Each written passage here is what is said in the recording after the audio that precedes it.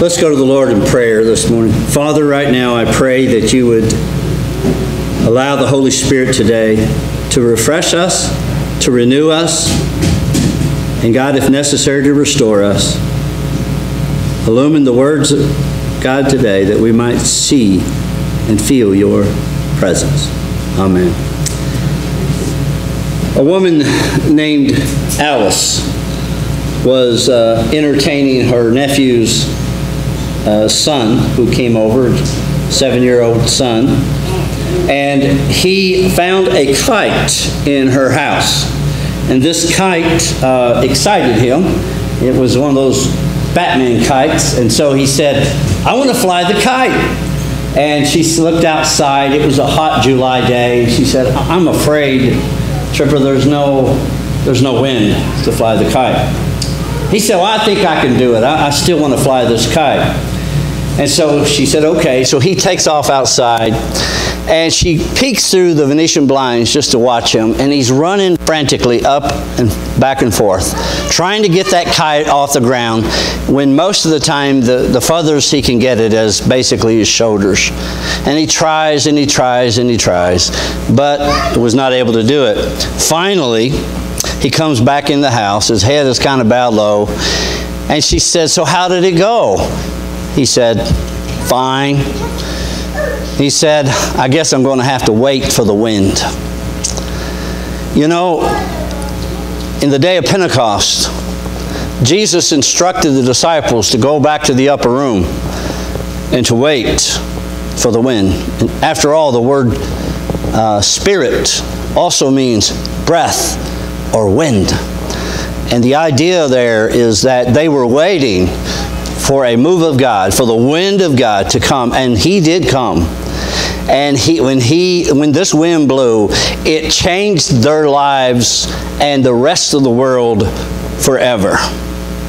And today is Pentecost Sunday.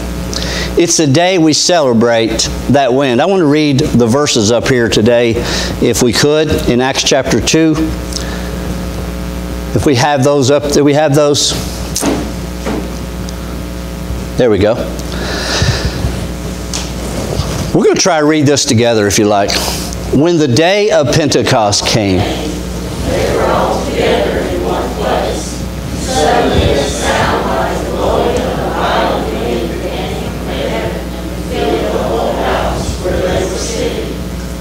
They saw what seemed to be tongues of fire that separated and came to rest on each of them. All of them were filled with the Holy Spirit and began to speak in other tongues as the Spirit led them. Should be one. There we go. You can back up that. We're not there yet. So the day of Pentecost comes, and the Spirit comes as a mighty rushing wind. And at that moment, the Bible says that they began to speak in other tongues. And what happened was that there were people from all over the world, from different dialects and different languages, who, when they stood up and preached, heard the gospel in their own language. What an amazing event to be in this place with thousands of people. And 3,000, as Paul mentioned in Sunday school, were saved and added to the church. But one person speaks, and everybody hears in their native tongue. That was the miracle of tongues. Now, I want to say today that, you may notice the red up here. Thank you, Michelle. That represents the day of Pentecost. Red is the color. And I think this should be one of the most important celebrated days in the church, outside of maybe Easter and Christmas. I mean, Christmas, the Bible says that He took on flesh and became one of us. And naturally, that's an important event and one of the most important statements in Scriptures, no doubt. Without Jesus coming as a person and taking on flesh, we wouldn't be here today. And of course, Easter, after he had died for us on the cross and rose again from the dead, we know that's essential to the Christian life. Paul says if Christ be not raised, then our faith is in vain. So it's very vital to our faith.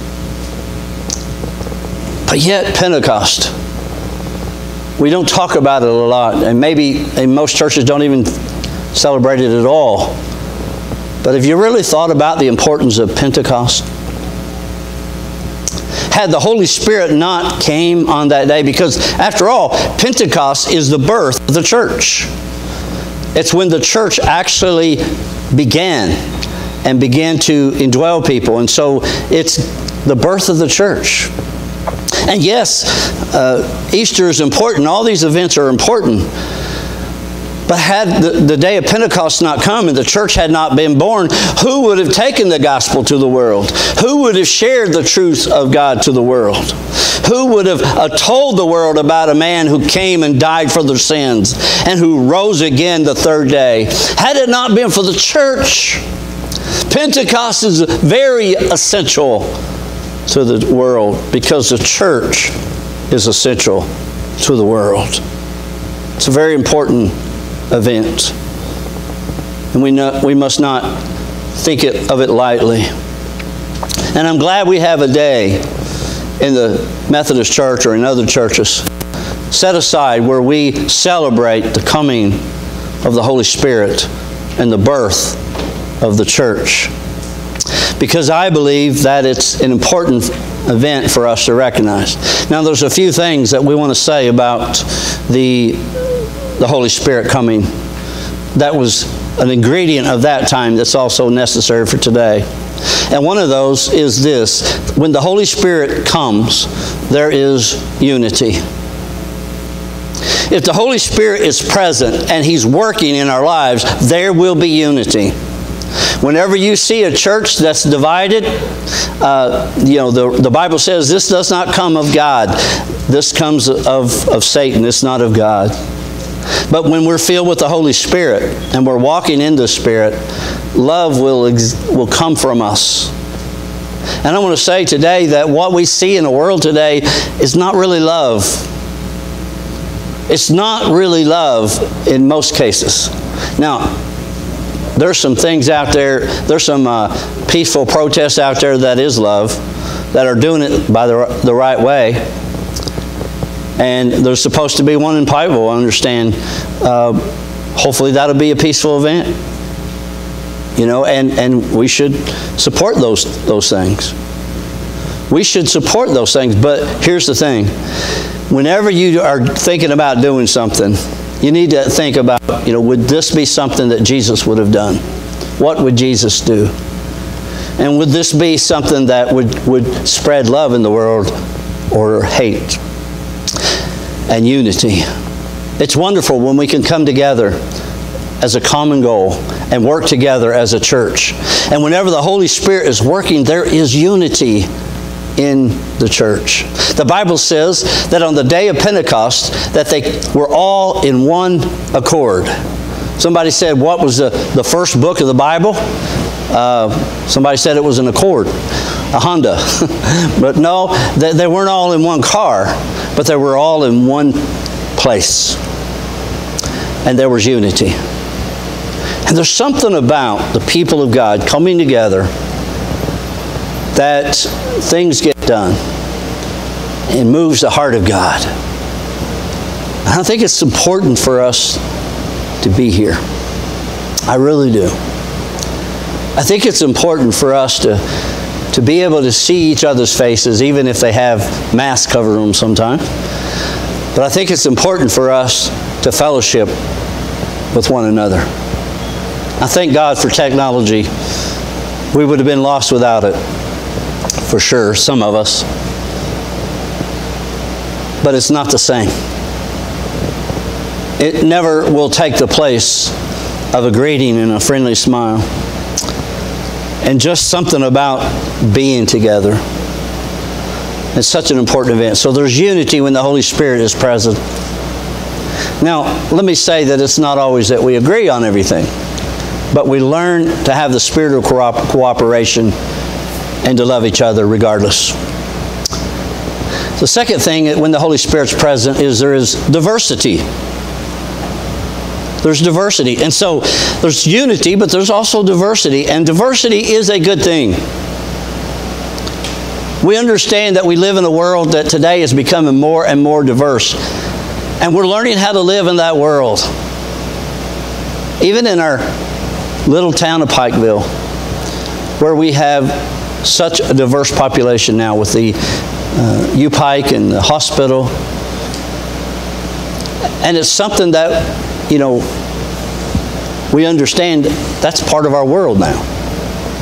When this country was first founded, you know, that was not exactly the case. And we didn't understand how that we were supposed to love one another and allow diversity. And so we squandered that a lot of times. We treated other people not always right. And sometimes that still happens. But diversity is a good thing.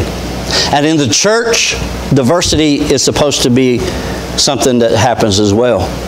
We celebrate each other's gifts. On the day of Pentecost, the Bible says that the Holy Spirit came. There's one Spirit.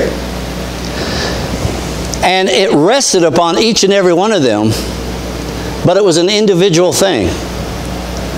So that everyone was, you know, your experience may not be my experience. And your personality may not be my personality. And your gifts may not be my gifts. I think we do a damage to church when we try to make everybody fit one mode. And everybody be exactly like we think we ought to be. And the truth is, you have different gifts than I have. And if it's done right, we all work together in unity. And that diversity is a good thing because we have different gifts that we can bring to the table. That's what I love about church. The different, watching people use their gifts and their abilities the way they're supposed to. It was never meant to be a one-size-fits-all. So when the Holy Spirit's presence, there's not only unity, but there is diversity. It continues to work as we think about this.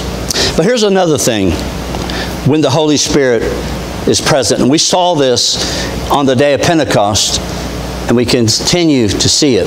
When the Holy Spirit's present, there also is responsibility. One of those, there's many responsibilities, but one of those responsibilities for us is to share the gospel. And that's what has been the command from all along. That we've been empowered. And with empowerment comes responsibility. And there's a lot of responsibility that you may have as a parent that you didn't have before you were a parent.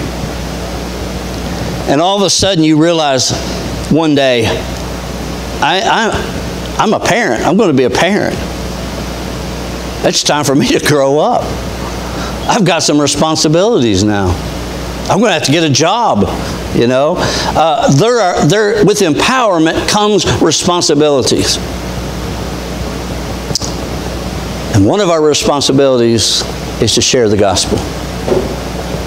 People will not know about the God that you know unless you share that with them. And I've mentioned this before. There's different ways we can do that. And sometimes it's just simply by living our lives. A quiet and peaceful lives, the Bible says. Trying to get along with people. And sometimes that may mean that God does put it on your heart to share your faith with somebody else. Maybe there's just a nug on you to say, you know what? You need to pick up the phone and call somebody. Or you need to walk across the street and talk to your neighbor. Whatever it is, the Holy Spirit leads you to do that. And when He does, you should obey that, by the way. And there will be times that you may feel impressed by the Holy Spirit just to be nice to somebody, to help them do something, as Samantha was talking about this morning. It's not always about preaching to somebody, and I mentioned this last time. that sometimes it's just simply living a life to where they would be able to see something in us. And then the Bible says to live such a life that when they ask why you have the hope that is within you, you have a reason, you have an answer. So that when they say to you, you know, I've noticed that you don't seem worried about all this. Or I've noticed you have a lot of joy. I notice you have a lot of love. Why is that? Then you can simply say, well, let me tell you why. I know God. And so just being able to share our faith sometimes is simply allowing the Holy Spirit to lead us. There's been times, probably in your life and mine, where we felt like we should say something and we were scared to do that or whatever. So let us pray that the Holy Spirit would make us bold. And that's what happened to the disciples, remember? Remember, they all ran for cover, and they were scared to death, and they were hiding. But on the day of Pentecost, the apostle Peter stood up and preached to all thousands of people and boldly proclaimed the gospel. And every one of the disciples but one were killed for their faith. But they boldly shared the gospel. Why? Because they had the Holy Spirit and Jesus. They realized He was alive. They had a reason, and they had the power to do it. And Jesus said that after my Spirit comes upon you, you shall be witnesses to all the world, to Samaria and Jerusalem and the other parts of the world. So God may lead you to reach somebody that I can't reach, to touch somebody I can't touch. And I was reading about a particular fellow, and I think we have the slide for Tom Monahan. He was the founder of Domino's. It was originally a business that he bought called Penix, and he founded this. He bought this business out, and for a while kept the name Penix. And later was told that he had to change it. And so one of his drivers came in one day, and he was trying to think of a name. He's like, I know what. I have a name. Domino's. And the name stuck. And it's Domino's ever since. Well, Tom Monahan, who founded the company, billionaire, and he started this company and grew it to where they, I don't know how many, the last count, they had like 5,000 Domino stores.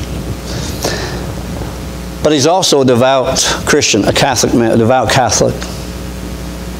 And more of his life now these days, he's actually sold all but like 30% of the business or something, and has retired.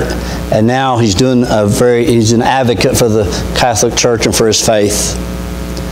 And he's fights for the pro-life, and he is very big on building churches. At one point, I read that he said that he had built like 5,000 Domino's. And now he wants to build 5,000 churches. I read about at one point in his life that he had 2 books that he wrote notes in. It was those little spiral books like kids have in school. A red one and a blue one. And he said the red one was, it read because the devil read, but it was all the material things that he wanted and was writing down in his ideas. The blue one, picture of heaven, was the spiritual things that were important to him. And at one time, the red one took up most of his writing. But these days, there's not much in it. He actually started a farm too, and that was part of his dream in Ann Arbor, Michigan. But these days, the blue notebook takes up most of his writings and his thoughts. Which book is more important to you today? Tom Monahan said this. He said, when I stand before St. Peter, and he asked me, he said, I don't think he's going to ask me how many pizzas I've sold. What do you think God will ask us today when we stand before Him? I believe today that There's nothing more important. Nothing more important than to share our hearts with the world. With what the world needs right now is Jesus. I believe that we need God more than anything else today. And I really believe, and maybe I'm naive for thinking this, but I really believe if people were to turn to God today and begin to pray and to fall on their face before God, I believe that we'd see a revival in our nation. I believe God would heal our land, and I believe there would be a lot of things change. You know why I believe that? Because I've seen it happen, and I've read about it time and time again. Oh, may the Holy Spirit rush over us. May the wind of God blow through us, that our lives will never be the same again. Let us pray for that. Now, we don't have to wait on the Holy Spirit because He's already came. The problem is not that we don't have the Holy Spirit and we have to pray for the Holy Spirit. The problem is we're not yielding ourselves to the Holy Spirit. We want our own way. We want to do our own thing. We have our own opinions, and we don't care who we hurt to get what we want. But is that really a Christian attitude? I want to ask the musicians to come as we pray. Holy Spirit, fill us, Lord, today. God, renew us and start a revival right here. God, we need you today. We need you more than ever. Our lives are void without you. All the stuff that we try to acquire and all the achievements we make are nothing without you. But Lord, I pray that we could yield our lives to you, God. Forgive us of our sins. Forgive us of our prejudice. And forgive us, Lord, for turning away from you. Renew us, we pray, with the fire and the power of the Holy Spirit. In Jesus' name we pray. Amen.